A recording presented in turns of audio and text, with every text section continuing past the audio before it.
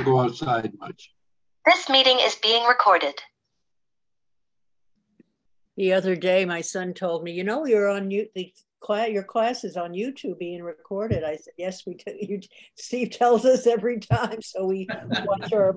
Watch what you say. Recorded. Watch your hand motions.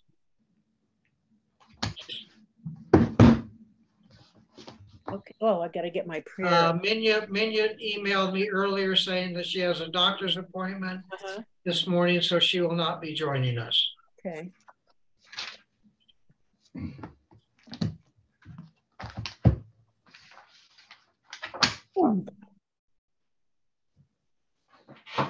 Rabbi, you ready? I'm ready. Is everyone else ready? Yep, I think so. Okay. Couple of housekeeping things first before we start.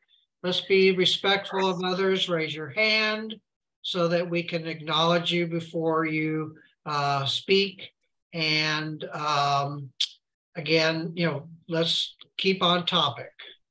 I know that's challenging, but hard. let us try that.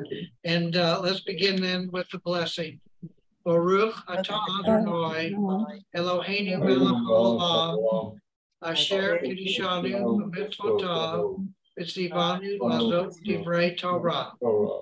Blessed are you, Adonai our God, ruler of the world, who has sanctified us with your commandments and commanded us to engage in the words of Torah. Amen. Amen. Okay, Rabbi, she's all yours. Good morning, Steve, and good morning, everyone. How are you doing today? Good morning. We're doing great. Thank you. We are Parshat Naso, which is the second parsha in the book of Numbers or Bamidbar. Bernie, I don't think you were here last week. Apparently Bernie, who lives in the mountains with the snow and plenty of water, just can't identify with the whole concept of being in the desert. And but the rest of us, or most of us, can do so.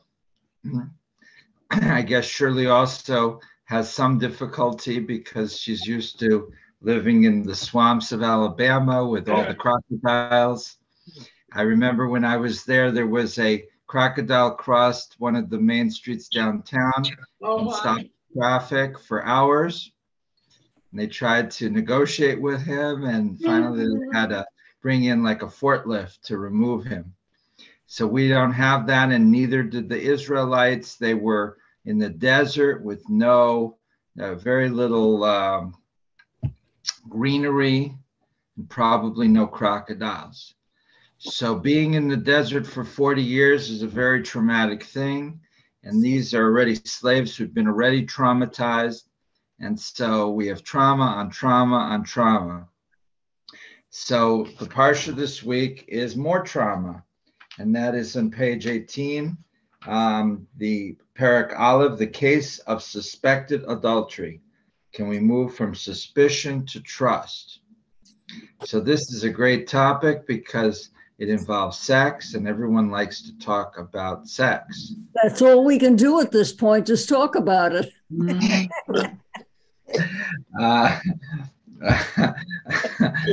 Don't touch that one, Rabbi. Don't touch that one. Okay, well. Remember, this is being recorded. Pam is my political advisor, and Evelyn, I've been advised not to respond in any way to that comment. But someone else can respond if they so choose. But it's not primarily about sex in a Purian sense, but rather in a sense of betrayal of trust. And so you could expand this to not only sexual issues, but any sort of betrayal of trust in a marriage relationship.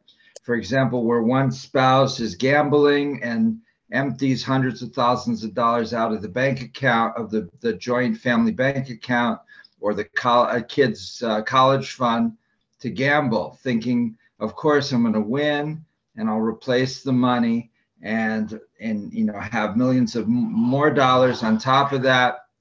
and it usually doesn't work out that way. And even if it worked out that way, there's still a betrayal of trust, correct? Like you took the family's entire savings and you risked it. All right, you won, but shouldn't I have been part of that decision, whether to make that risk?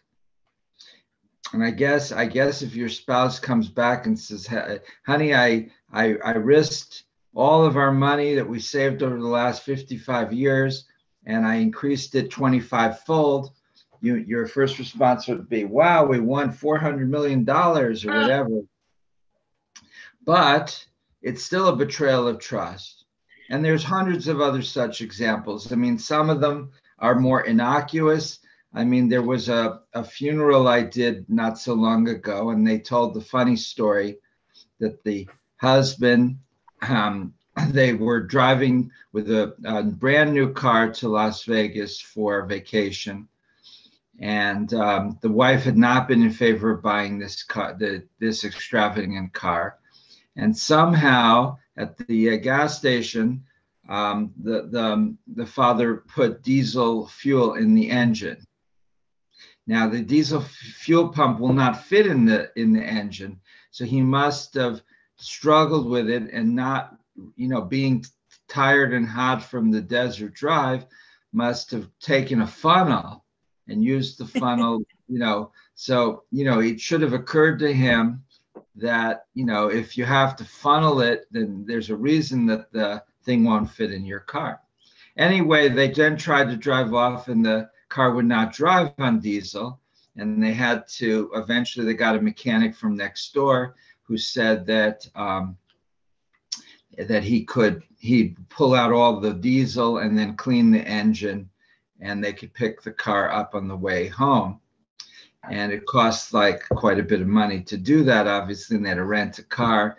And the husband concealed all of this from his wife, and he swore the kids to secrecy.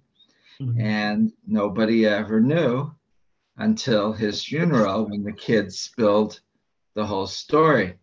And it was funny. I mean, so some things are not betrayal of trust. I mean, does your wife really want to know about that? No, better to just, cover it up. So there's things that are betrayals of trust that are really serious. There's things that are betrayals of trust that are rather minor.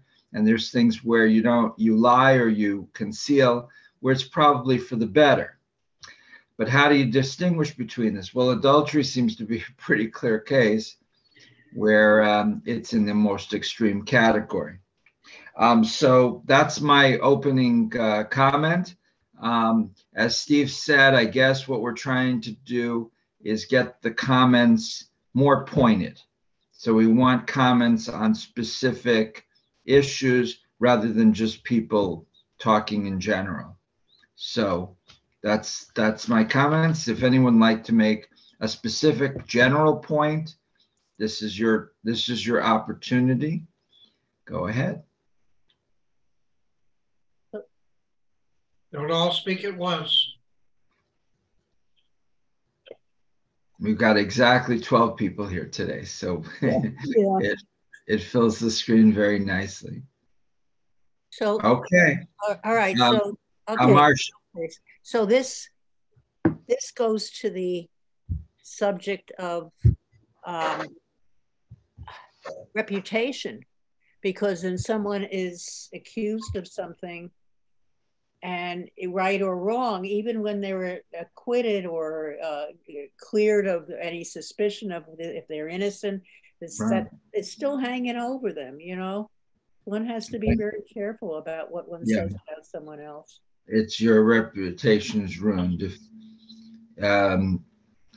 If I would be accused of stealing money from the temple, I could swear up and down that I didn't steal any money. I could say I don't have access to any money. Right. But if the word spreads around, the rabbi's accused of it, right, but he's probably not guilty, but it's still, you never really, he's the guy that was accused of stealing money from his own temple. Right. So, he wasn't found guilty, but yeah, just the accusation. it stigmatizes. So yes, and with sexual things, it's even worse. Okay, I thought sex would be a big selling point today. Yeah. Idolatry is just in biblical times, men were allowed to have a number of wives. Yes. You said idolatry. You mean adultery? Adultery. Yes, I'm sorry, adultery. We knew what you meant. Yes.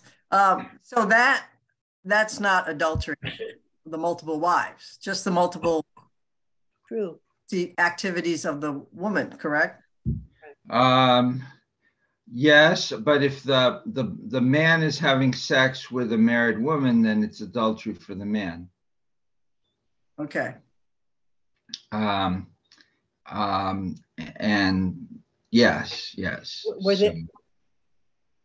Yes, Marcia. Are there any ramifications for that? Yeah, the man could be executed as well. Right. Adultery is adultery, but yes, women had to have only one husband. Men theoretically could have up to 4. But even in the Bible, you don't see, Abraham's family was very wealthy relative to the people around. Well, Abraham had a wife, and then he had at least one concubine. Right. Jacob had 2 wives and 2 concubines, but he didn't really want the second wife. So, there was more flexibility there, is correct. Nan. Yeah, one thing that I sort of puzzles me in a lot of the biblical things we read about, while Judaism is a matriarchal religion where the mother is the one who gives the Jewish line, going down, and I guess it's because she actually births the child. But she seems, it's my opinion, that women get unfairly treated in the Bible. They're subject to more punishment for all kinds of things. And this sort of bothers me. It's almost like, well, you're going to get the brunt of most stuff. And I just think that this is unfair, or maybe it has to do because this is when the Bible was written and that was the general thought. I mean, let me ask about Nan's assumptions here. Did you hear her opening statement was Judaism is a matriarchal religion? Okay, do you agree? Raise your hands. Raise your hands if you agree with Nan that Judaism is a matriarchal religion. Raise your hands. No. Raise your hands if you think Judaism is a patriarchal religion. Yes, definitely. And so that's 5 patriarchal, and how many was matriarchal? 3 or 4. And then who doesn't want to take a position? People that don't want to take a position don't want to even raise their hands that they're not taking a position. They're trying to keep a very low profile. But I would argue with Nan. I don't like arguing with Nan because she's becoming one of the matriarchs of our temple now, No. Well, Nan has done more to try to soothe over ruffled feathers and try to keep the temple on a even keel than almost anyone else in the last 6 months or a year. So Nan has emerged as a really, really, really key figure in our leadership in a positive way. So it's been, so I don't want to argue with her because she's like the big boss, but I'm open to a good debate. So okay, let's go. Yeah, but I would say that Judaism is very much what biblical religion is very much a patriarchal religion. What she's talking about is the Jewish identity determined by the mother was only a policy passed by the rabbis in the first 2 centuries CE, meaning 2,000 years ago. Judaism goes back at least 3,300 years, and therefore, or maybe more. And And so therefore I see it, certainly early Judaism up to the rabbinic period, as very patriarchal. But I saw some hands. Was that Riva? Riva and then Steve. Yeah, just a couple of quick comments. One is I would differentiate between matrilineal and patriarchal. You know, it's matrilineal in terms of inheriting being Jewish. And one reason for that would be that you don't always know who the father is, but you do know who the mother is for sure. The second point is, so I would say that Judaism over time has tended to be certainly much more patriarchal. Men have much more power than women in many, many ways. But we also see that evolving throughout our studies, that it's changed over time. And certainly in modern times, we see differences in the different Jewish denominations, or whatever they're called, you know, between the Orthodox and the most Reformed. There's differences in how the genders are viewed and treated and how much power they have. One specific thing I noted there, and that was that there's emphasis in this chapter, or this parak, on modesty, and that women were required to be very modest. And I know to this day in Orthodox communities, there's very strict standards about what modesty consists of. It includes for married women having their hair covered. You should be wearing clothes that end below the elbow. Your collarbones are supposed to be covered, and your toes shouldn't be hanging out there on a hot day. So I think, you know, and if the woman is not sufficiently modest by some standards, then she's responsible for any misbehavior that occurs. Mm. Okay, I'll respond to some of that later, but Steve. Okay, in the Bible, even though women were considered second class compared to the men, they were very influential in the decisions that the men made. I mean, look at Sarah and the fact that, you know, she banished, you know, the concubine and Ishmael. I mean, and then there are other instances similar to that. So they're more influential with the men in those periods. Okay, Marcia, and then I'll try to respond a little bit to Riva. Well, and I'm responding to Steve. You said they're influential in the decisions the men made. So it was the men who made the decisions. But that was at the time. So that's how things were then. Absolutely. Not. Yes, absolutely. Yes, they had influence, but they were not the bottom line. The bottom line were always the men. Yeah, but there were consequences for the men in case they weren't getting their. I am sure. Yes. So Riva differentiates between matriarchal and matrilineal. So matriarchal is women run things. Matrilineal is women determine descent, you know, through their birth. But and she says Judaism became more focused, or entirely focused, on the matriarchal descent, matrilineal descent, but didn't necessarily become more matriarchal. So do you agree with that, Ken? If the rabbis switched policies entirely and said a Jewish child is determined by the mother, not the father, reversing a policy going back at least 1,000 years before that, right? King Solomon, for example, had hundreds of wives, came from all over the world, and all of those children were regarded as Jewish because they were his kids. Right. Presumably, you know, if not, then there would be some big problems. So they didn't have DNA testing. I'm opening my own DNA testing lab right now. Oh, doggy DNA. Yes, and so I'm not sure which one's going to get the treatment first, but they're both very resistant.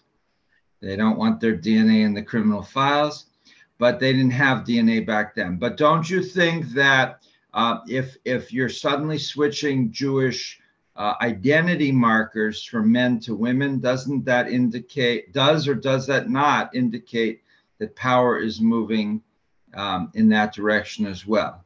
I mean, that's a neutral question. I'm not necessarily arguing for that, but let's see. So Marcia shaking her head no. Marcia, and then maybe Riva, and then maybe Evelyn. Well, so Marcia. didn't that matrilineal consideration, whatever, happen when the Romans invaded and there was all that rape going on? They had to keep the Jewish line going somehow. Well, that's a story given, yeah. Yeah. So it wasn't because they wanted the women to be the indicator of who was Jewish and who was not. It was more of a practical situation. It had nothing to do with respect for women or of that sort of consideration. All right, so much for that idea. Sai? Can we rightly assume that all these rules and regulations are not God-given, but rather rabbinically given? Well, in this case, the matrilineal descent thing is totally human. Even I think the Orthodox would possibly agree to that. Yeah, that this is completely, and this is a rabbinic concept, that it's the law, the determination of how to make legal policy is with the rabbis, not with God. So the rabbis felt this was a good law to make. They made it. Yes. But how does that affect anything? Sai? Well, no, I was just thinking that that changes your whole relationship and your attitude about a lot of things, since the rabbis decided what the rule is rather than God-given. It's two different points of view. And the rabbis were pretty much all men.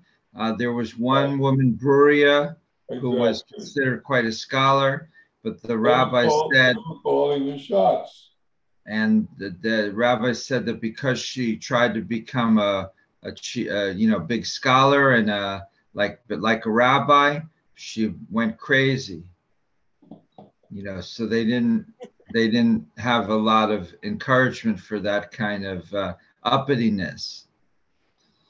But in our temple today, would you say that it's dominated by men or women, or where's the power dynamics fall in our temple? Probably women. Probably women. She's the new Hasadanda. There's substantially more women in the temple than men. The numbers are quite different. You think it's because of longevity? Yes, so a lot of the men have died. Yeah. I mean, that's just the way it is. Yeah. Steve, what do you think? Evelyn?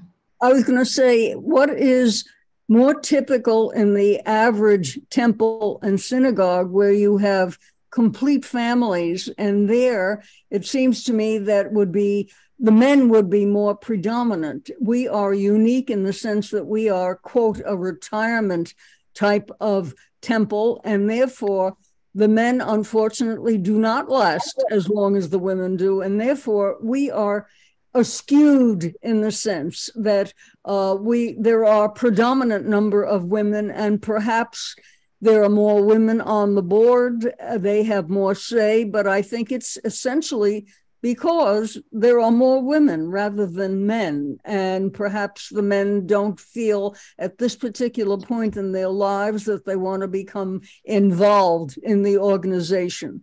I think we are not a typical congregation from that standpoint, and therefore I don't think you can use us as an example of what is typical in a congregation per se. All right, hold up, Marcia. Just so surely you've seen our congregation, you visited once and you've seen from a distance. Would you say Alabama is more dominated by men than we are here?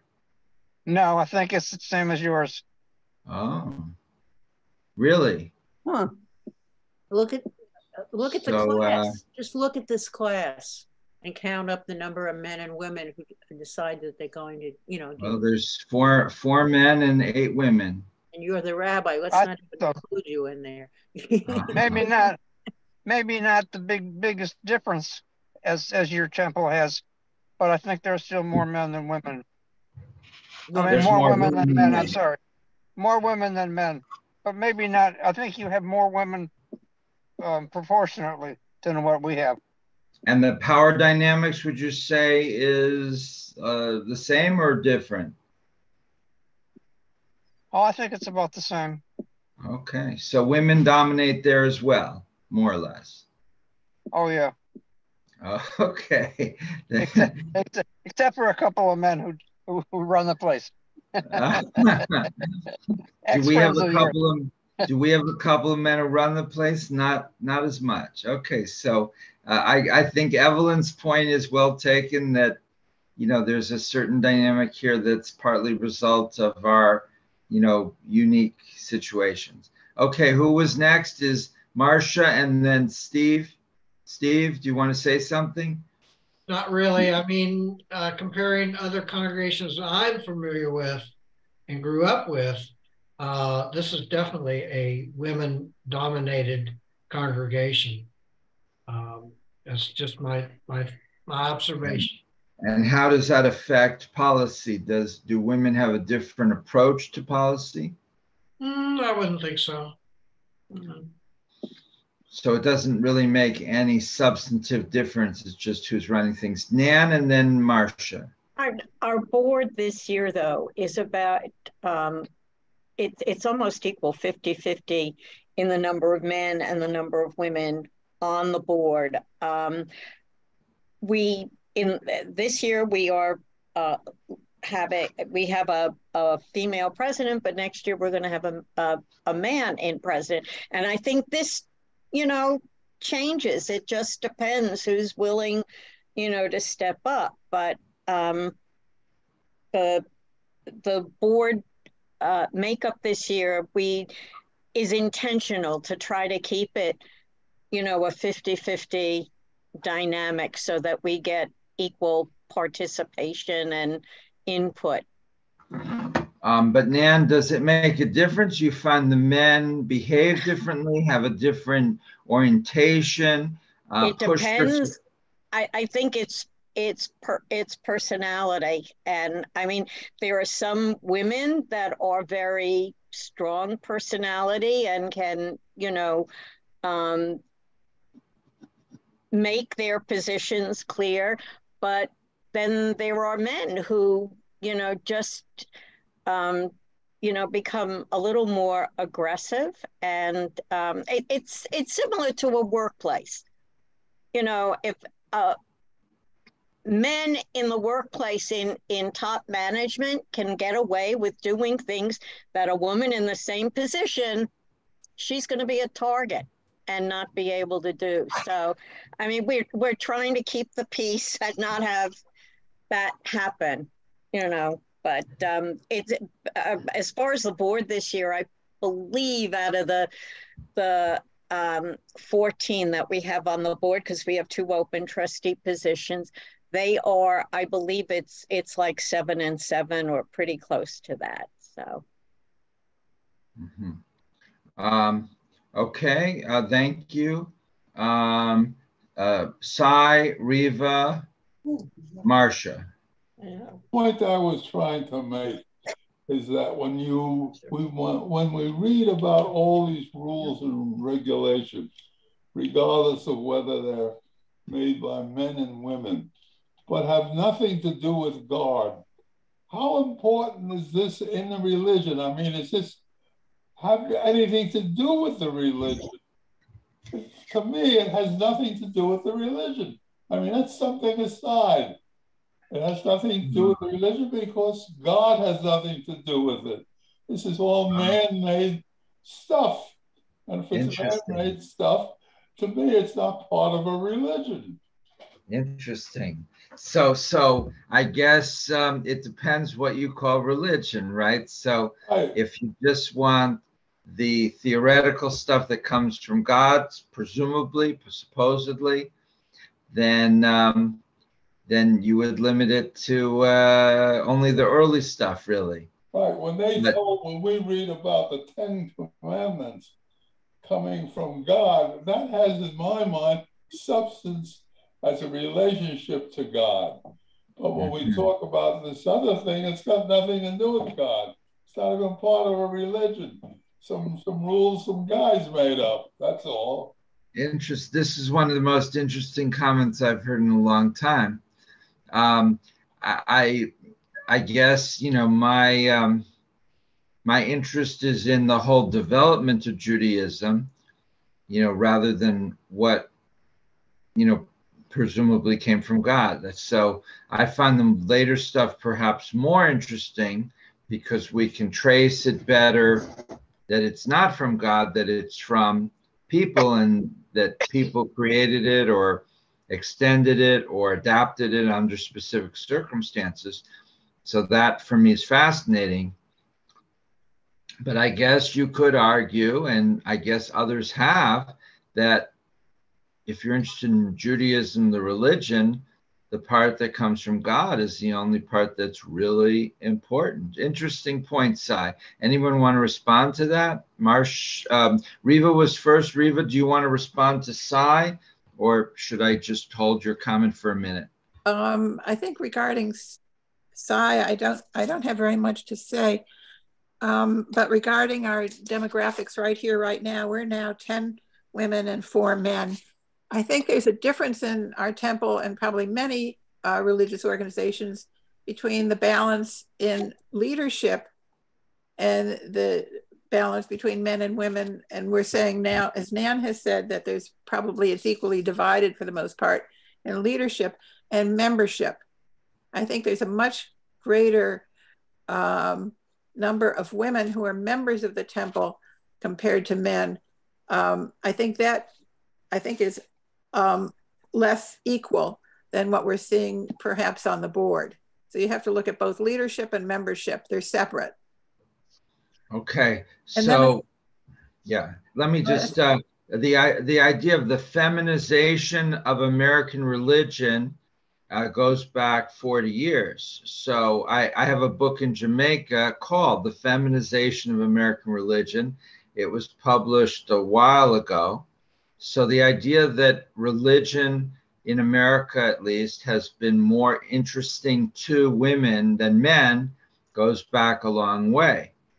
In fact, I remember when I was in Wisconsin, seeing some of the notes from like the late 19th century, and the rabbi wrote in there, the services that we have is over, you know, the people who come are mainly women.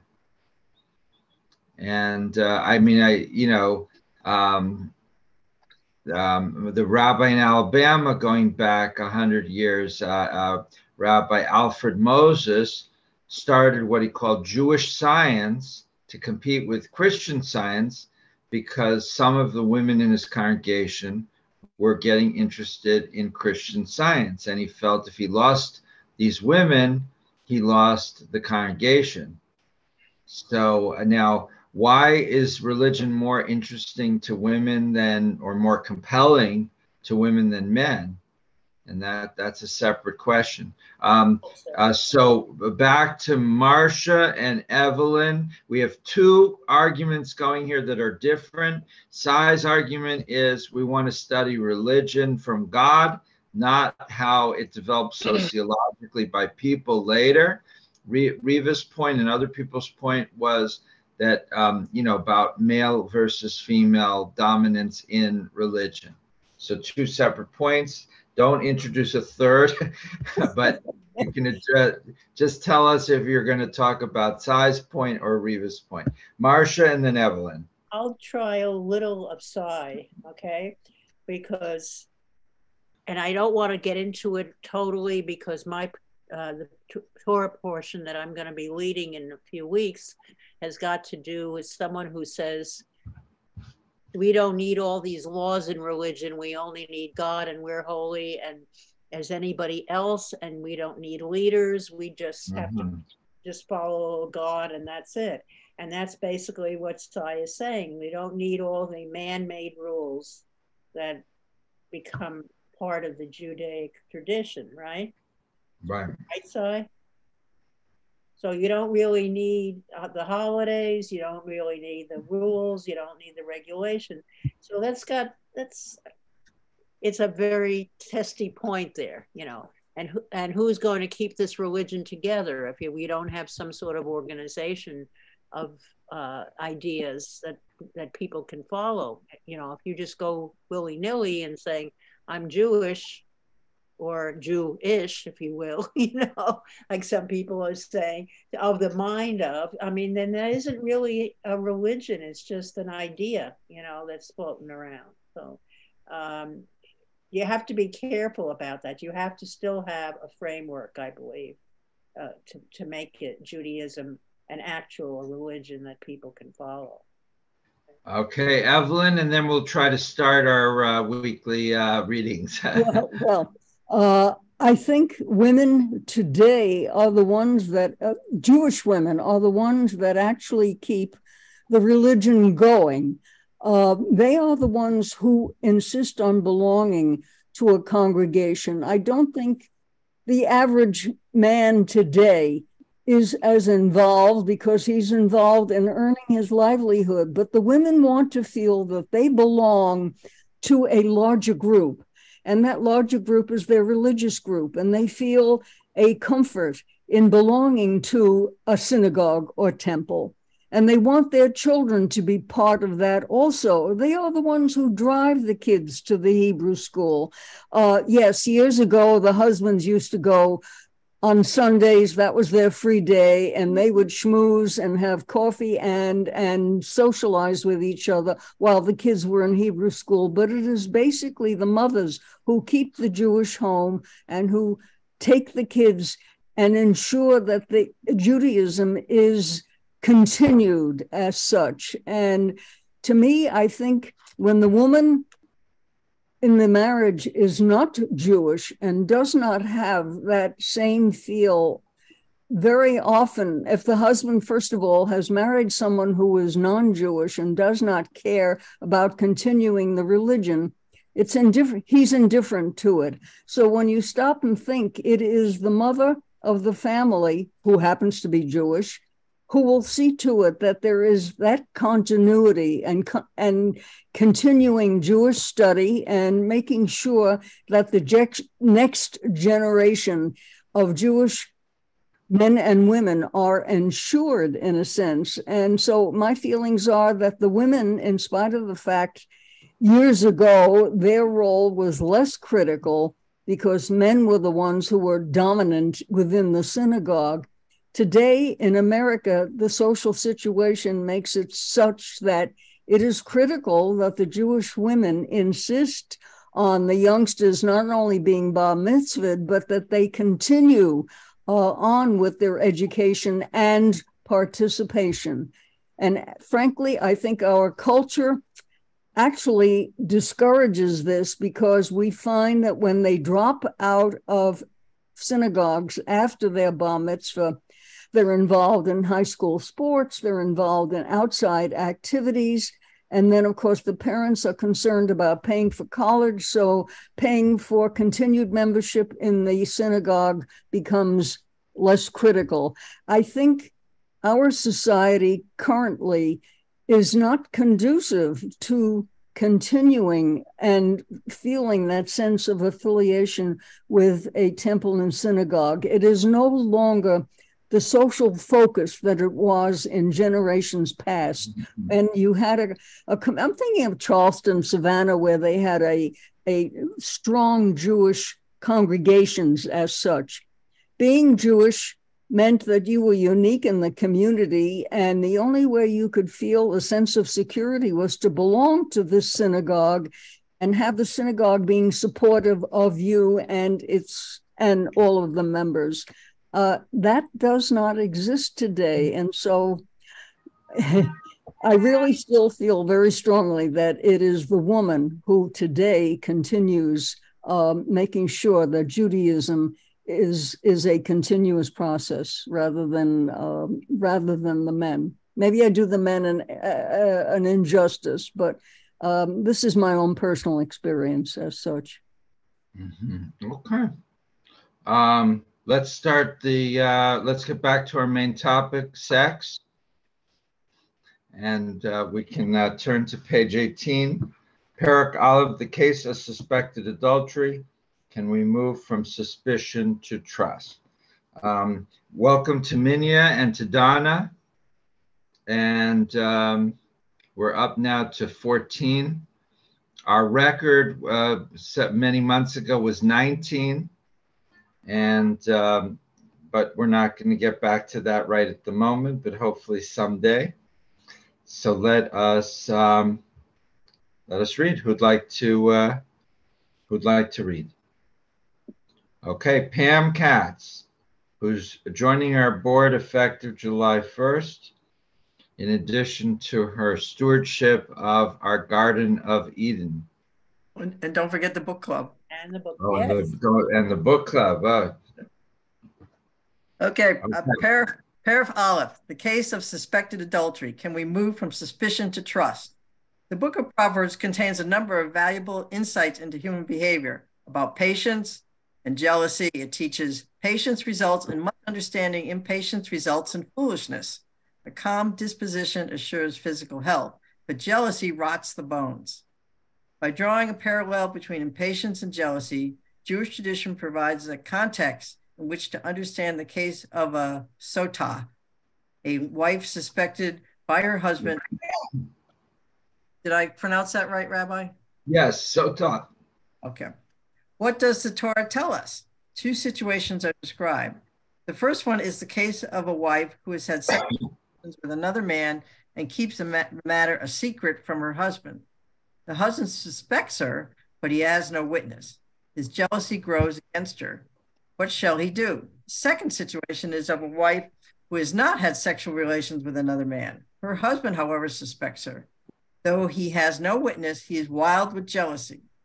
How is she to be protected from foolishness of her husband? Within ancient societies, such cases were handled through tests or ordeals. The Babylonian code of Hammurabi. Thank you. States that a wife suspected by her husband of infidelity is to prove her innocence by throwing herself into a river. If she survives, she is innocent. If she drowns, she was guilty. Other cultures also record harsh measurements for suspected wives. They could be thrown out of the house by their husbands, divorced, publicly humiliated, beaten, or killed. Some societies use trials by fire or, as in the Torah, the drinking of a ritual mixture prepared by priests.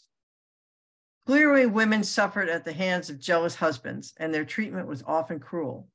There was, however, no similar trial for husbands who might be suspected, justly or unjustly, by their wives of infidelity. Such equal justice did not exist in ancient times. However, the Torah does offer a significant advancement in the protection of women. So do interpreters. Okay. And we're going to see that sotah is a whole tractate in the Talmud. The gist of it is an attempt to try to limit the damage set down by the Torah.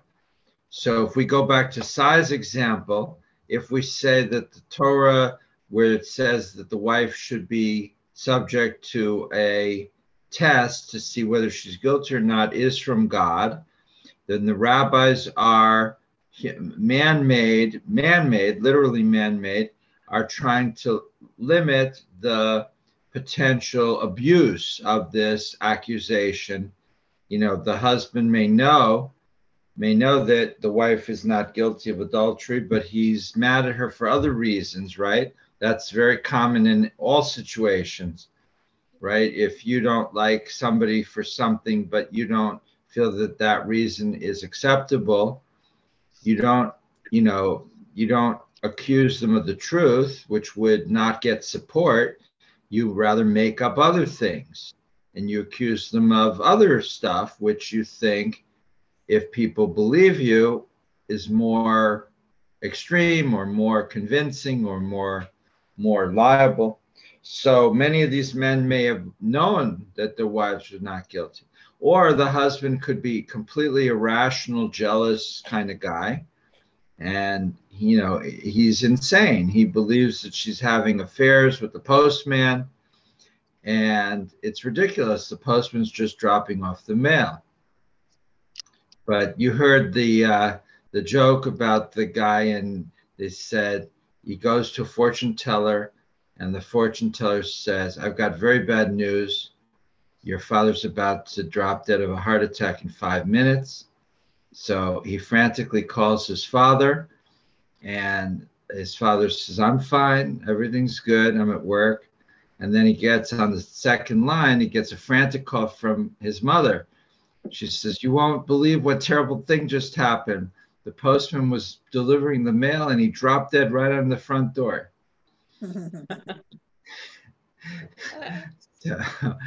So thank you for laughing.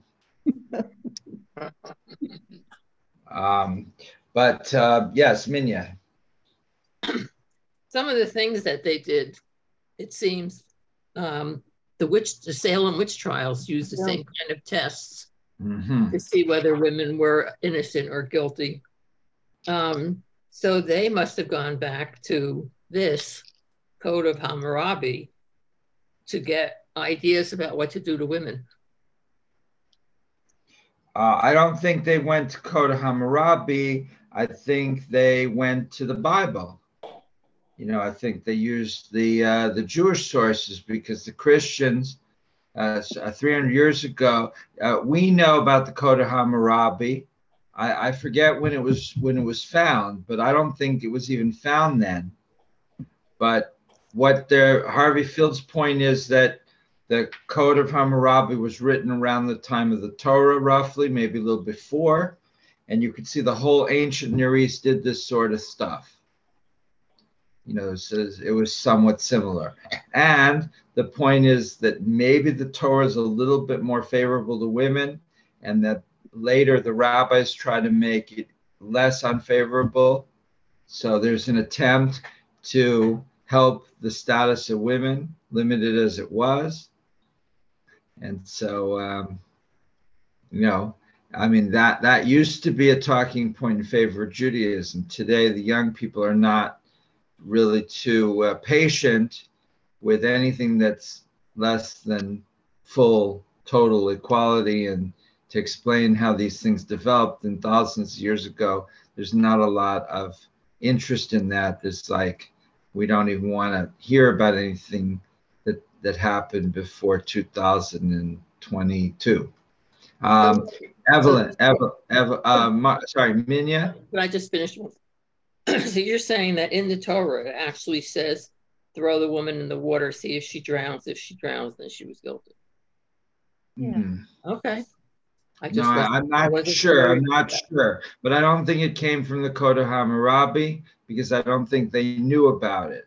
But, you know, I don't know. That's a very good question. I would think that the people were influenced primarily by Jewish and then Christian texts, but I'm not sure. But I don't think it was Code of Hammurabi. But that, you're going to have to check that up for us, Minya. Maybe you can quietly Google it while we're talking right now. Yeah. Evelyn and then Bernie. Is there one court of law in Jerusalem that laid these laws down, or were there individual rabbis scattered throughout the country that gave their own legal opinions as such?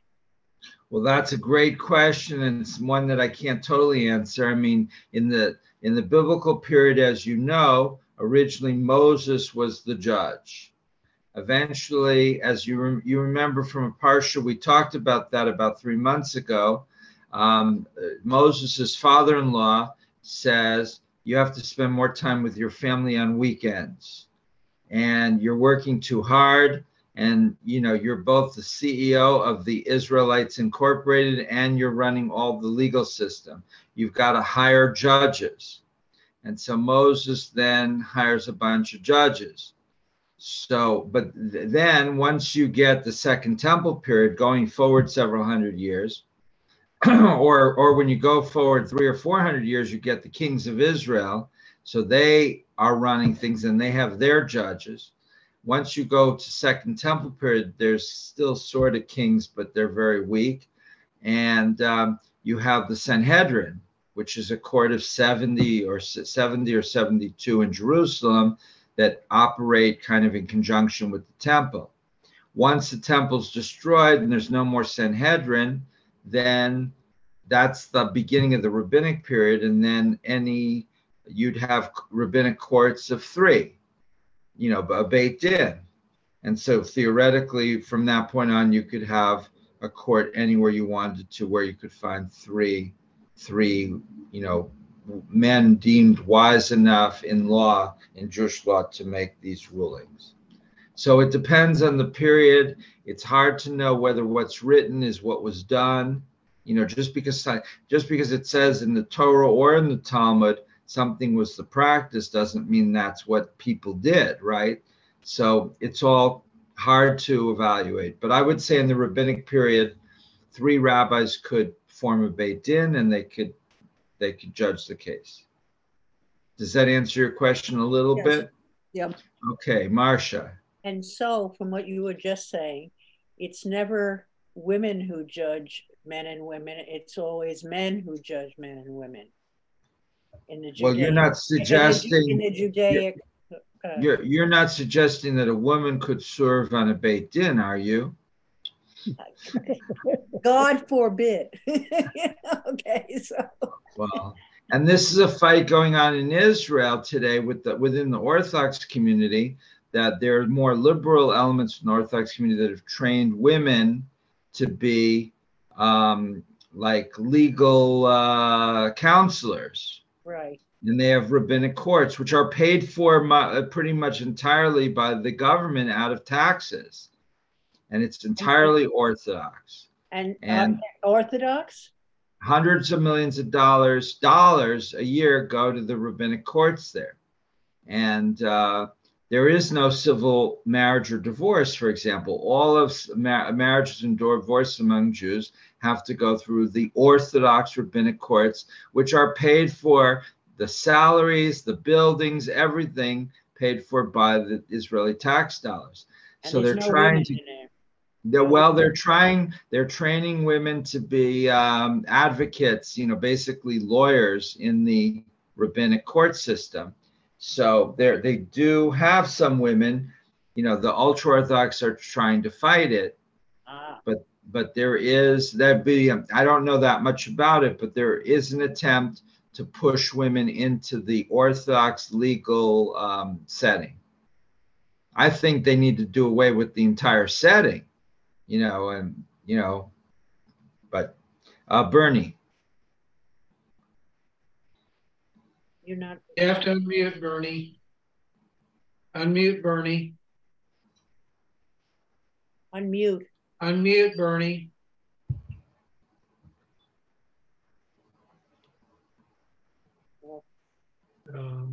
No, he can't hear you. There we go. There we go. The business of throwing the woman in the river, according to Fields on the page we just read, was from the Code of Hammurabi. And further on in the text, he mentions that the Jewish way was to make them drink some bitter water. Didn't describe what all that meant, but that was supposedly the test of purity. Right. Yes. Right. And this was mixed. It was made by the Kohanim, of which I'm a Kohen. So if you want some of the bitter water, I sell it. You can pick it up, or I can send it to you in the mail. Sorry, I don't have anybody to give it to.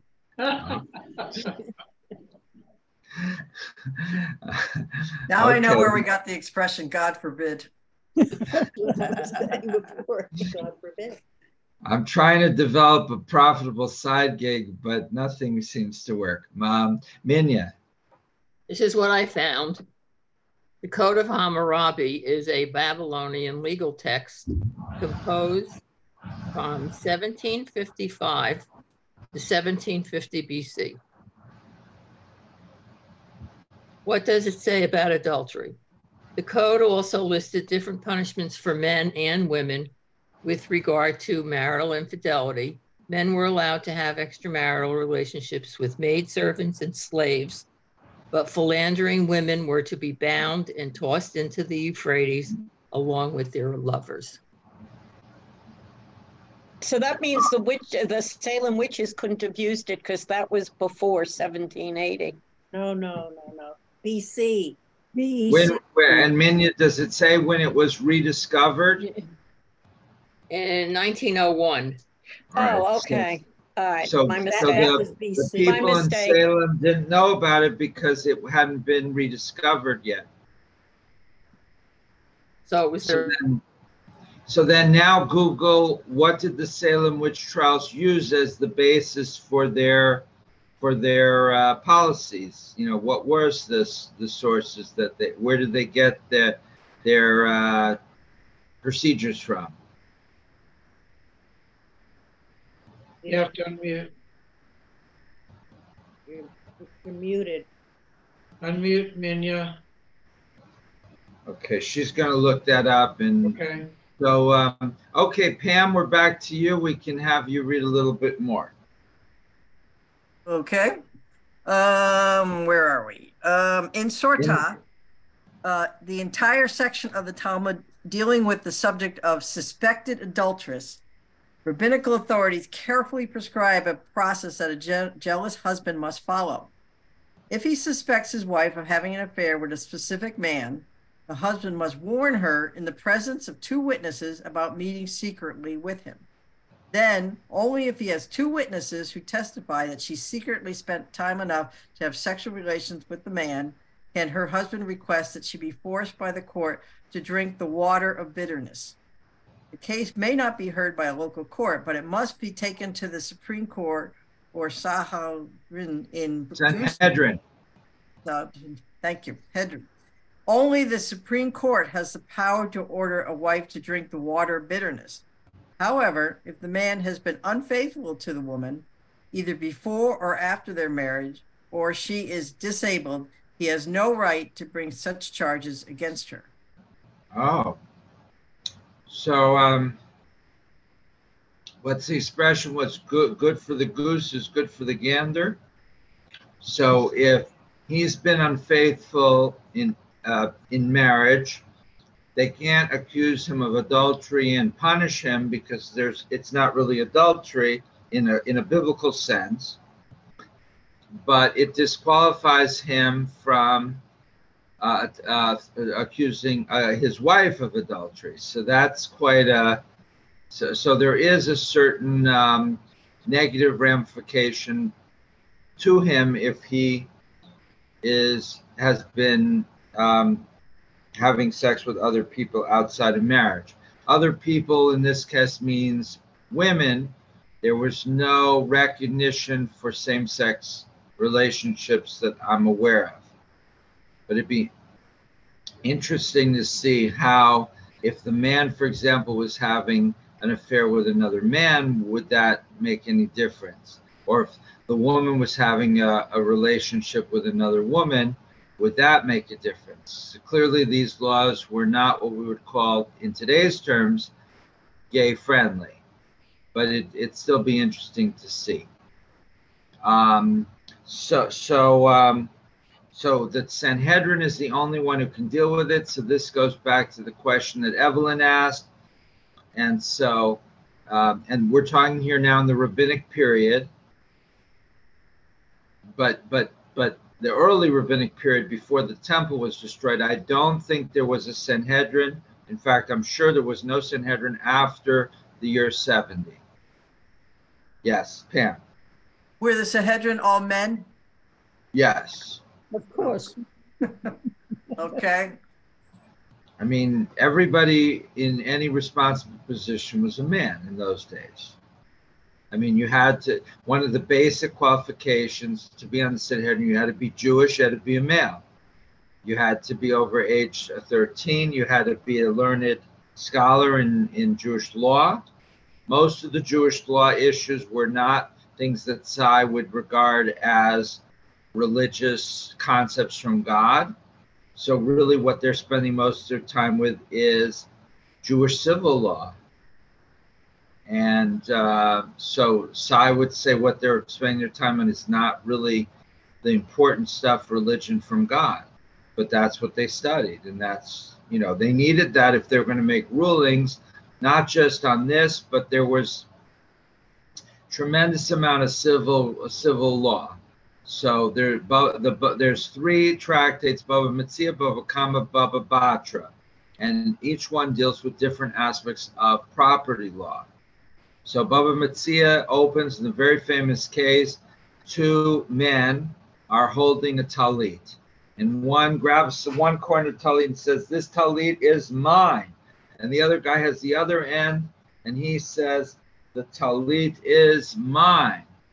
And so they come to the rabbis, they're both still holding the talit, and they said, "We're having a fight, who owns this talit?" And the rabbis have to figure it out. So that, you know, they go back and forth. So one rabbi says, whoever's holding more of the talit gets it. And then, you know, they debate that, and they bring citations from the Bible to prove this rabbi will say that it's based upon this sentence in the Bible that says, whoever has the more portion is the, you know, whatever. And he says, this sentence in the Bible is a precedent, is a, you know, indicates my proof text for my position.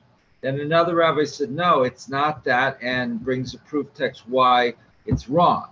Then somebody else gives another idea, and it goes back and forth.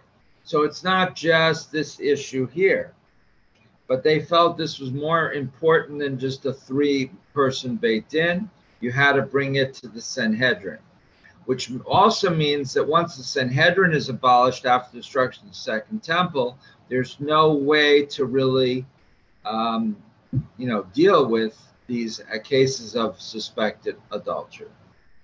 Minya, did you find anything yet about what sources the Puritans used in New England for the witch trials? Not yet. I will check again. Okay, Riva, and then Sai. Yeah, my understanding of the Beit Din is that in the Jewish community, and now in modern times, the Orthodox Jewish community, a divorce would only be approved if the husband agrees to the divorce. Right. As not the wife. And so at times a woman might want to be divorced from the husband, but she can't be divorced until he approves it. And sometimes, in some cases, and I know of some that have been published, where the woman really wants a divorce, the husband doesn't, and he says, okay, I'll divorce you, but you don't get any of our family shared resources. So yes, so in the Tractate of Gittin, it's a whole tractate talking about divorce.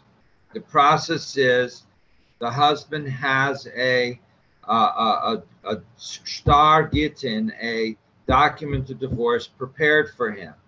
This has to be done in a very precise way. So you have to have a scribe who really knows what they're doing.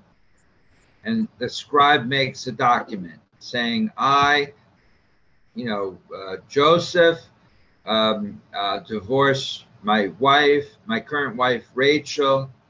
And that puts into effect the ketubah, where she gets us in the ketubah, it says what she gets in the case of divorce. So he has the scribe write this document. He either then delivers it to his wife or he hires someone to deliver it for him. She must accept the document. If she refuses to open the door because she doesn't want to get divorced, the divorce is not finalized.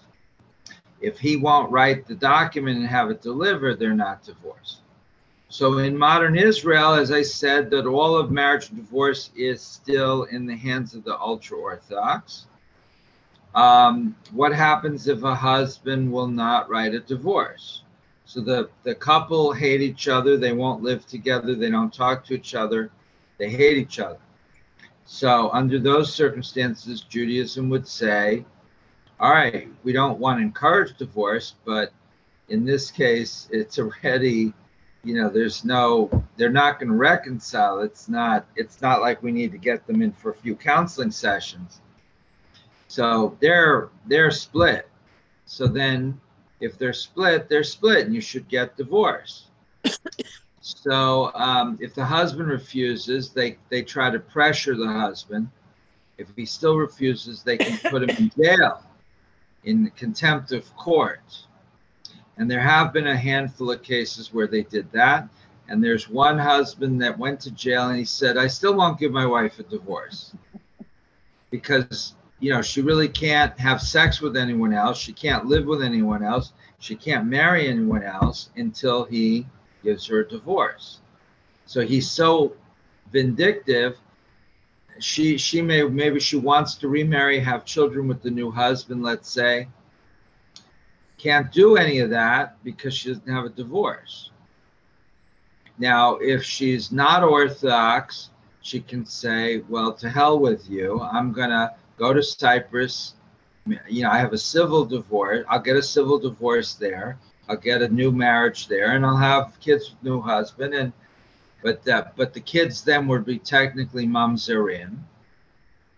So if they grow up in Israel, the rabbinic court can say nobody can marry them, which may not bother them. They can go to Cyprus and get married there just like their mother did. But if you want to be Orthodox and you want to be still accepted in the community in which you've lived your whole life, you can't do that. So there have been a couple of men that have spent years in prison refusing to. So the rabbis in Israel have tried a little bit to put pressure, but the system is obviously not good. There should be a way that if the husband refuses, the rabbinic judges can simply say, we're ordering the get to be delivered on behalf of the husband, even though he doesn't agree. We're doing it for him, and it's considered a valid divorce. So there's no such thing as an Orthodox hitman? Well, you could do that because if the husband refuses to divorce the wife and the wife can't get remarried, obviously a solution would be if the husband were to die, then you don't need a divorce.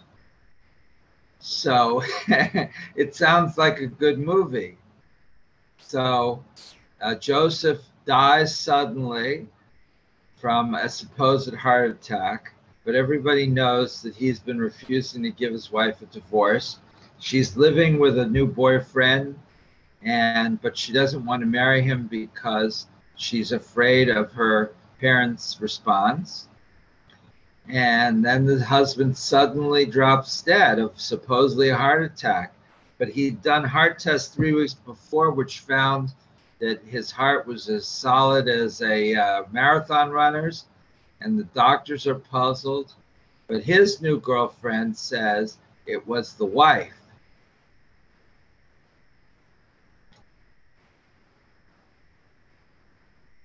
Marcia. And he could be holding, she could bring money into the marriage, and now once they're married and he refuses to give her a divorce, he can hold her finances hostage, basically. Yes, because maybe they mingled their resources, and she wants to extricate at least what she can from the resources.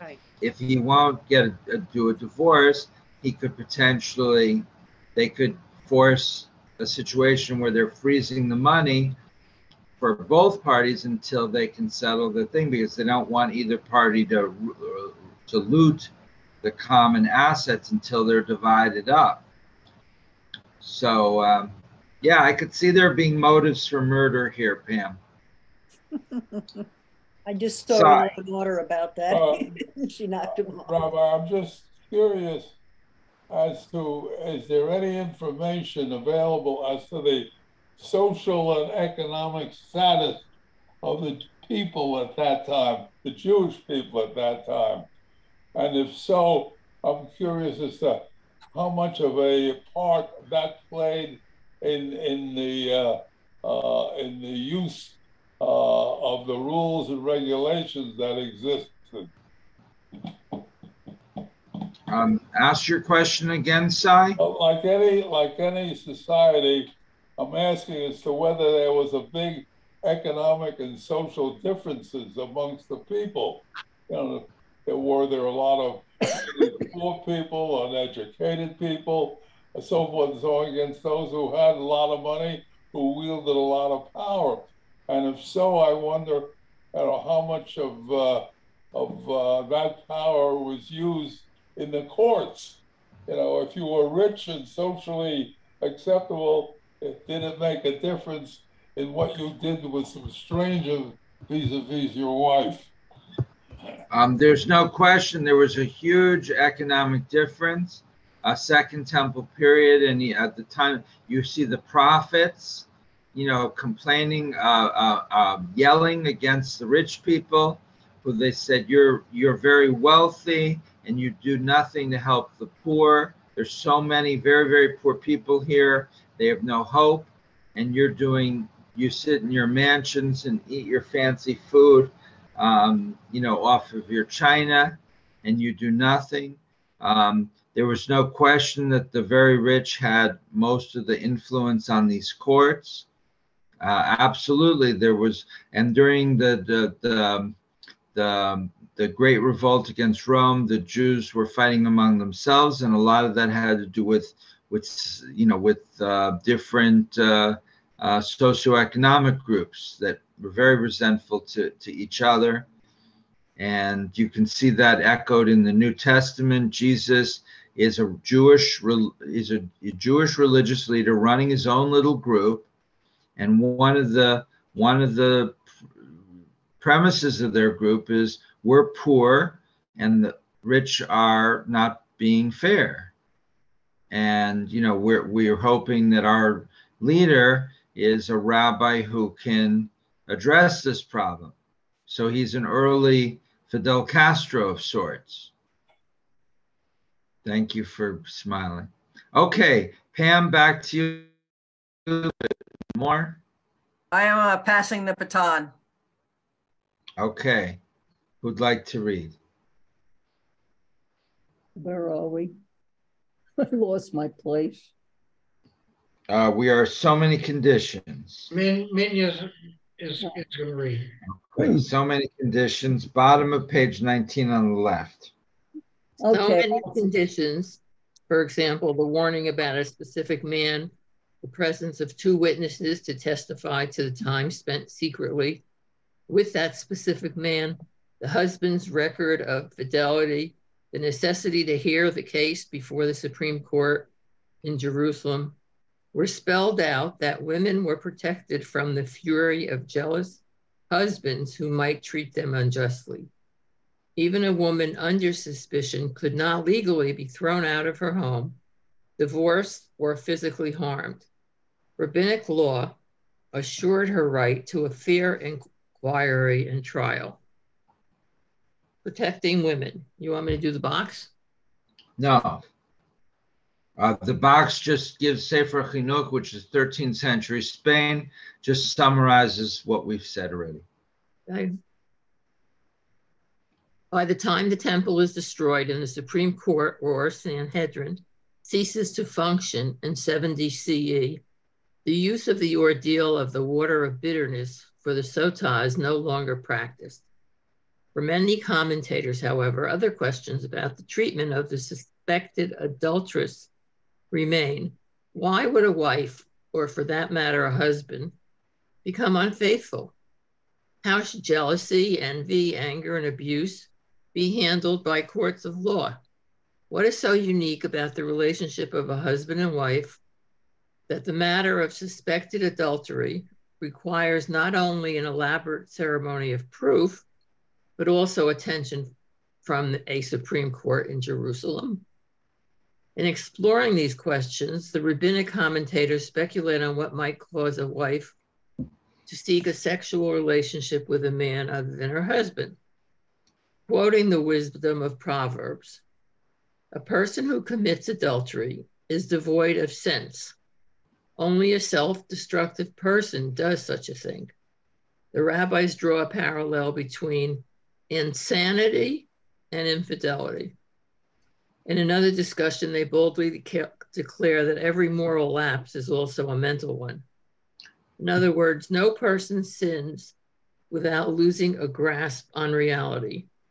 Harmful decisions are made by those who fail to understand the consequences of their actions. Okay, thank you.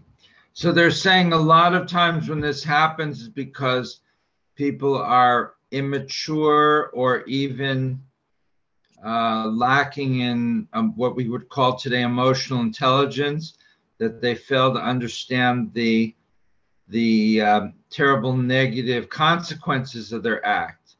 Of course, today there's far less terrible negative consequence for the act. People do this all the time and move on, and they don't seem to be terribly bothered by it. So, but in those societies that we're talking about in the ancient, in the Second Temple period, there was terrible negative consequences for sure. And one of the reasons that you might want terrible negative consequences is to discourage this sort of behavior. If there's no consequences or almost no consequences, people do this all the time with no fault divorce. You can have an affair, get a divorce, move on to the next husband or wife, and it doesn't really matter. In fact, you might profit from it. So, but in those times, it was certainly negative. Comments? Well, Riva. Yeah, one thing that stands out for me is there's no nuanced consideration of why people might have a relationship outside of their marriage. One common one nowadays is one of the partners has dementia and is totally incapacitated and living in a nursing home or whatever. And the other spouse makes a decision to have a relationship with another person or not. It's that kind of consideration where I think a lot of society is much more tolerant nowadays of once one of the partners is completely incapacitated and not mentally present at all, right, that there might be other options and it might be more socially and ethically acceptable. Right. So I'm not sure that they don't. Sir Harvey Fields is assuming here a younger couple where both are perfectly healthy. And, these things do happen. When I was in Albany, Georgia, they had a Marine base there. And I remember we had a part-time employee whose husband was on the Marine base, and several of our congregants were as well. And there were 3 or 4 cases where not only on that base, but in other bases where people were coming back from Iraq, and then one of the spouses within a week or 2 was ending up dead. And so, the spouse goes away and the other spouse starts a new relationship, and the first spouse is in the war zone thinking the thing keeping me alive is the love of my wife, comes back, finds the wife greets him at the airport and says, I've got a new boyfriend, I want a divorce. He can't deal with it, and a few days later he shoots the wife and maybe the boyfriend. It happened a lot. So that's the cases that Harvey Fields is thinking about. That's obviously quite different that your spouse is in a memory ward, doesn't know who you are. That's very different. You would think that the rabbis would be able to then, make some sort of accommodation. I guess in terms of halacha, they would have to say that they might allow a divorce, but the spouse probably doesn't want a divorce. They just, life is complicated, but yeah, I mean, at least but remember, Harvey Fields is writing here for 12-year-olds. Sure. They're not so concerned about the Bubby and Zadie. They think all people over 30 are of dementia. Yeah. So they don't differentiate between old people are old. Other comments, Nan, B, Marcia, and then maybe B or Lorraine wants to say something. Yes, Marcia. If did you ever have a bar mitzvah kid b'nai mitzvah kid have to do this parsha? Well, sure. There's other things in this parsha to talk about than that. There's the Nazarite. You could talk about the Nazarite. There's there's other choices, but I wondered if they might have, if you ever had anybody handle this one. Not to my knowledge. There's just wondered. There's erasing God's name. There's confession. There's restitution. There's Gershom. There's lots of things you could talk about here. There's the Israelite camp. There's dishonesty. But the Nazarite would be the logical thing. There's the priestly blessing, right? May God bless you and guard you. May God cause the divine face to shine upon you and favor you. May God raise the divine face toward you and grant you peace. That's in this parsha. Yeah. Okay. Yeah. There's lots of stuff, but no. I mean, most of my congregations, we had like 6, 8 bar mitzvahs a year. It wasn't that quantity like in some of these synagogues where they've got 2 bar mitzvahs every week. But I wouldn't really encourage it. But if the kid came and said he wanted to do it, that would be okay. Where there's plenty to say. But it's kind of an adult theme. Right. And it's kind of difficult. It's a difficult thing to sermonize on because, you don't want a sermon that just says the Torah is old-fashioned and irrelevant, but you also don't want a bar mitzvah confirming that the rules of the Torah are appropriate for today. So I'm not sure how I would see this working for a bar mitzvah. B, Lorraine, Donna, Shirley, Steve, Evelyn, Bernie. Okay, nobody. Okay, let's turn to page 20. Pinchas Pelly. He's still, I looked him up yesterday. He's still alive. He's like 89. He's Israeli originally, but he was a professor at University of Central Florida for a long time. While modern, I'm on the right column on page 20 toward the bottom.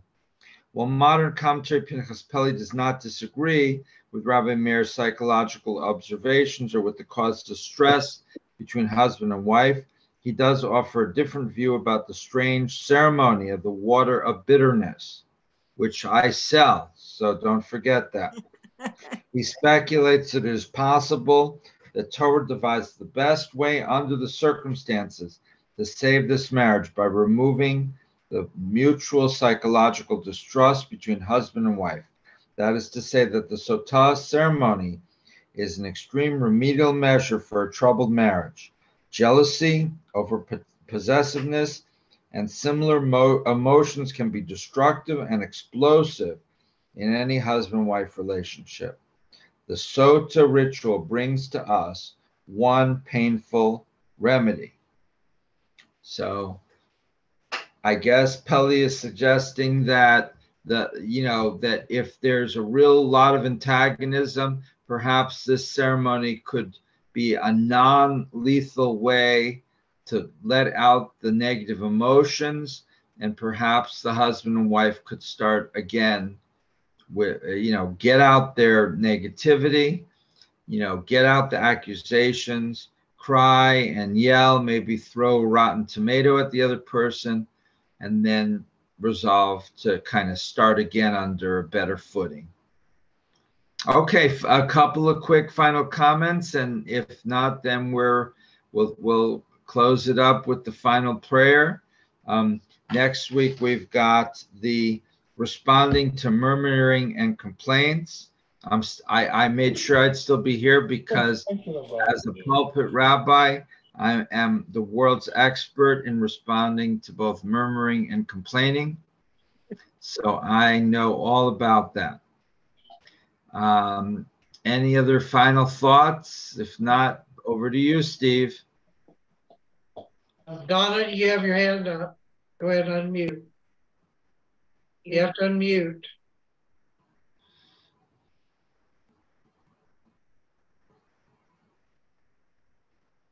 Okay. I want to explain something. I'm not always able to come on Friday nights. I am being worked up to possibility of a hip replacement or some injections, and I have not always been able to get there. I may not always, if they do a hip replacement, I may not always be able to come on Zoom for the Torah study. And I will see the physician, the surgeon tomorrow, and we will see. But if I'm not here, I'm here in my heart because I really do love this teaching. So anyway, I will keep you informed as it goes along, and I would appreciate any of your prayers. One of the things that God gives us is our prayer for not only for ourselves, but for other people as well. So thank you all. Well, keep in mind that you can always watch us on recording. So, it's on YouTube. So keep that in mind as well. I will. Thank you. And Donna, what is your Hebrew name? My Hebrew name that God gave me before was Ruth. Oh. Ruth? Yes. Okay. It was my favorite name, even though it is a wonderful name. But that's what the Lord gave me. Wow. Okay. And any word on Babette? How she made out? Oh, what happened to her? Oh, she had spine surgery yesterday. She had what? Spine surgery. Spine surgery. Wow. Okay. We'll keep her in our prayers for sure. Please. Okay. A couple announcements before we do the blessing. Don't forget the can-do item is toothpaste and toothbrushes, and all this goes to the Valley View Food Bank. They would appreciate that. And I believe Friday night is Shavuot and the installation of the newly elected officers. So hopefully you can join us for that. Now, anything else, Rabbi, that you have to say? No. No, it'll be a good service this Friday, maybe a little long, but good. Okay. Let's go ahead and do the final blessing then. Together, Baruch atah Adonai, Elohim melech haolam, asher natan lanu Torah emet, v'chayei olam notav b'tokeh. Baruch atah Adonai, notein haTorah. Blessed is Adonai our God, ruler of the universe, who has given us a teaching of truth, implanting within us eternal life. Blessed is Adonai, giver of the Torah. Amen. All right, everyone, have a great rest of the week, and we'll see you soon. Okay. Take care, everyone. Take care. Bye all.